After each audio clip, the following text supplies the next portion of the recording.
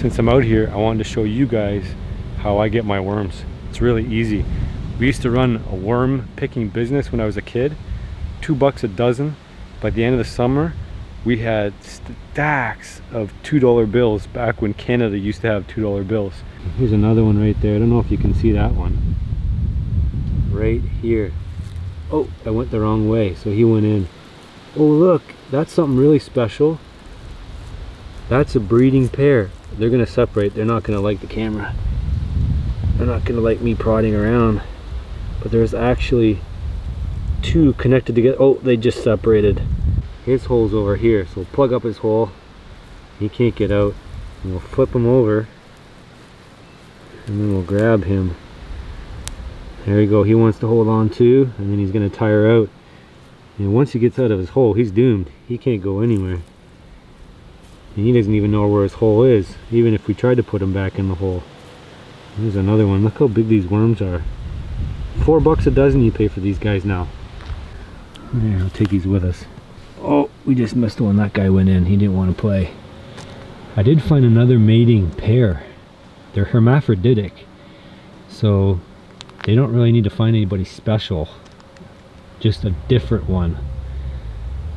That mating pair was somewhere in here. I want to see if I can show you a worm proper. Oh, there they are. These guys are in love. Without disturbing them. Let's see. You guys see them paired up? So they've lined each other up. Left side and right side. And what they're doing right now is they're sharing sperm so that they can fertilize their own eggs. You guys see that? There's a worm over here on this side, and it's all connected over here to the other side. And they're so in love that they don't even know that they're in. Oh, I scared them. No, they're gonna separate. Oh, bye-bye. Oh, I hope they fertilized each other. Can you see the glistening of the worm?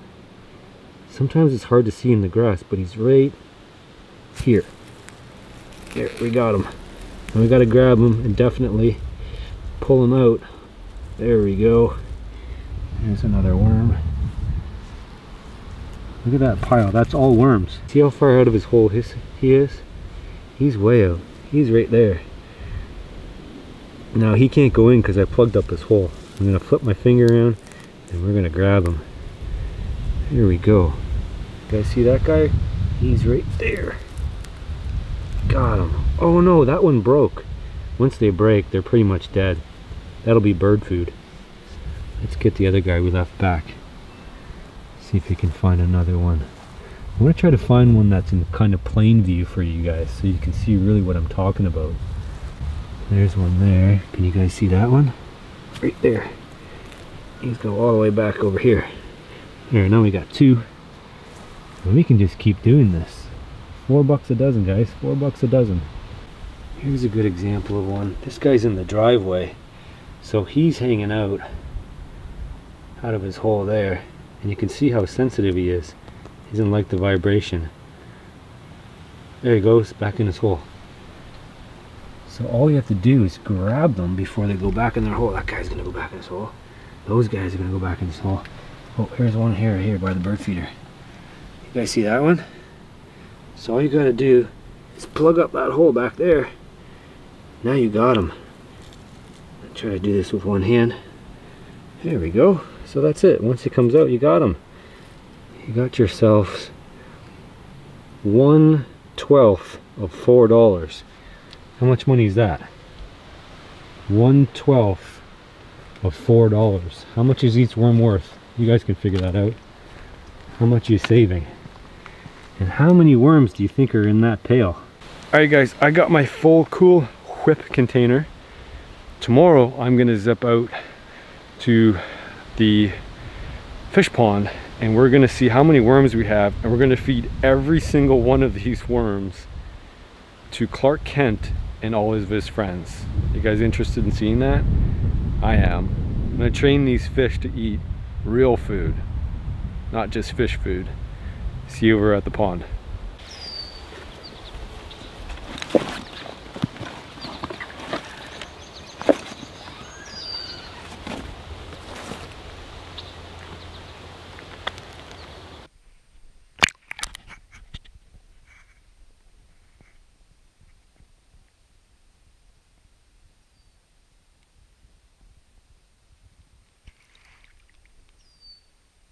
They're little itty bitty tadpoles right now.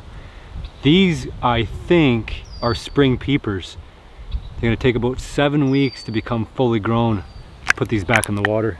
And then they're gonna move from being a tadpole in this pond to being a forest frog. And then they're gonna make a pile of noise. If you guys ever heard spring peepers, they make a pretty distinct sound. As these tadpoles mature, they're gonna get picked off more and more by the trout that are in the pond here, which is a good thing. And the tadpoles right now, they're feeding on this algae. It might look unsightly, but this is exactly what the tadpoles are gonna be eating for now, until they get bigger. Then they're gonna turn omnivorous, and they're gonna eat whatever they can find, whatever's small enough to fit in their mouth. Right now, they're just gonna be in here grazing on all this algae. So this is exactly what we want. Oh man, Clarke just went up to the shallows, trying to catch up to him here. I don't know how solid it is back here, but he went in real shallow. I want you guys to get a look at him. You can see him. He went right in the super shallow water here. Oh, where'd he go? That's the big guy. That's Clarke spent. He's just cruising the shallows. Tried to throw a worm to him, but he wouldn't take it. Found him again here. Here he is. Right at the far side there. I try to toss the worm to him. See if he'll take it. You guys see him? Cruising right there, that dark shadow. Throw it in front of him. There we go, that's perfect. Oh man, he's not even looking at it. Clarke! That's food, dude!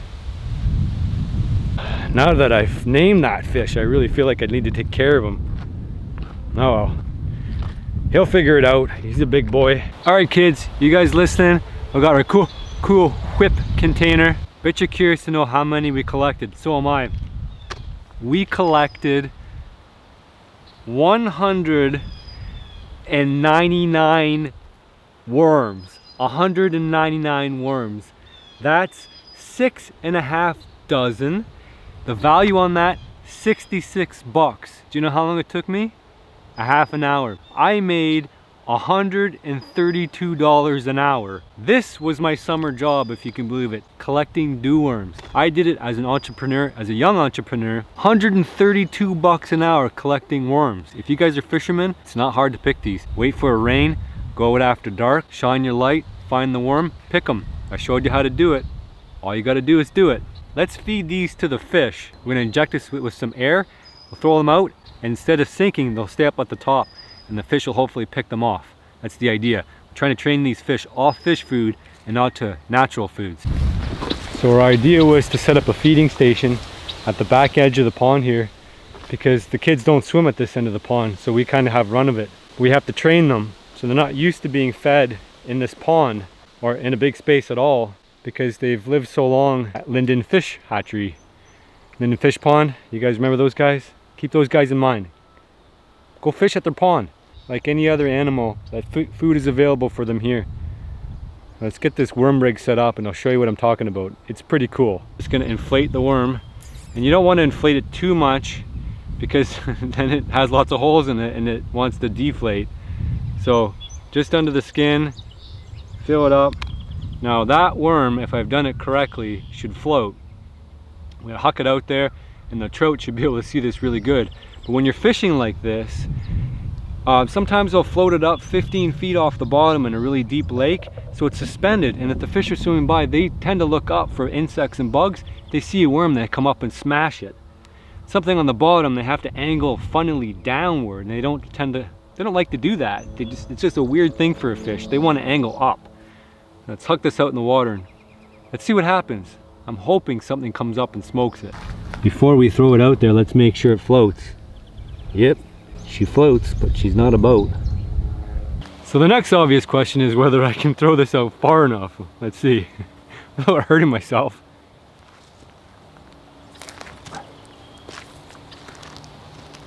Oh, two looked at it and they went back down. Man, they're looking at it though. All right guys, let's try one over on this other side here. Mark said he was feeding them over on this side.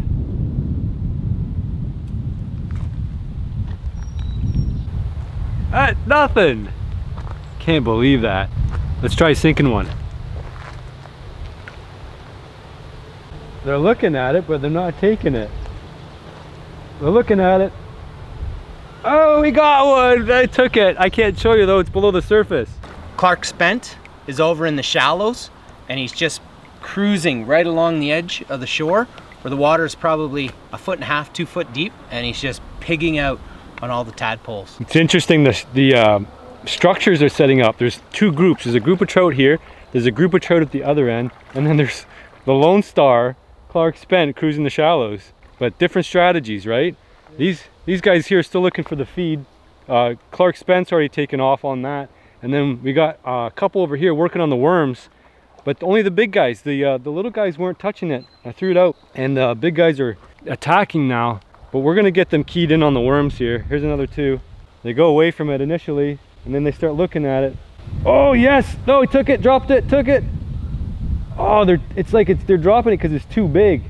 We're getting there though, we're making some progress. We're training these fish to eat natural foods. Oh, it took it. Yes, it took it. Finally. That was a big one. Let's try these guys here.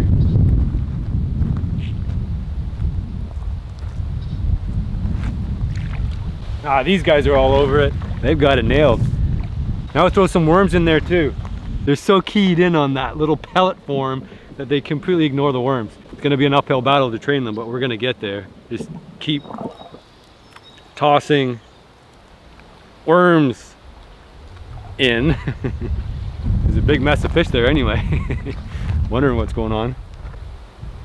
Oh, the big guy's coming. He's gonna smash him. Look at that guy right there. Oh, he didn't try to wait. There, got it. One guy got it. Well, I'm not sure how much progress we made there. A couple of fish ate worms. That's better than no fish eating worms. I think now we gotta let them get hungry a little bit. Probably won't feed them tomorrow. Come back out. I saved half the worms at 199. So I got about 100 left. I think we'll save those for another day to get them onto the feed. Well, we're doing a little bit by little bit to get these guys turned over. So we're going to be monitoring the water temperatures of the pond. So I got myself a little fish pond thermometer here. That's funny, right?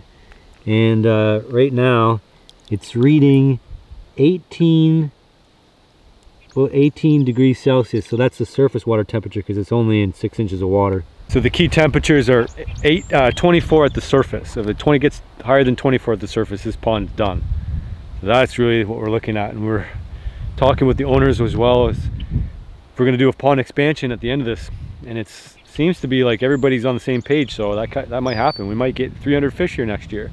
All right, guys, we're going to jump in the kayak here without wiping out. I've got the thermometer on my fishing rod, so I should be able to drop it down. I don't know how stable this canoe is. This is Mark's. There's some fish food in there. All right, try not to wipe out here. There's also an anchor in here. All right, let's drop her down here. See if we can get a water temperature measure with that thermometer. We're looking for as cold as we can possibly get.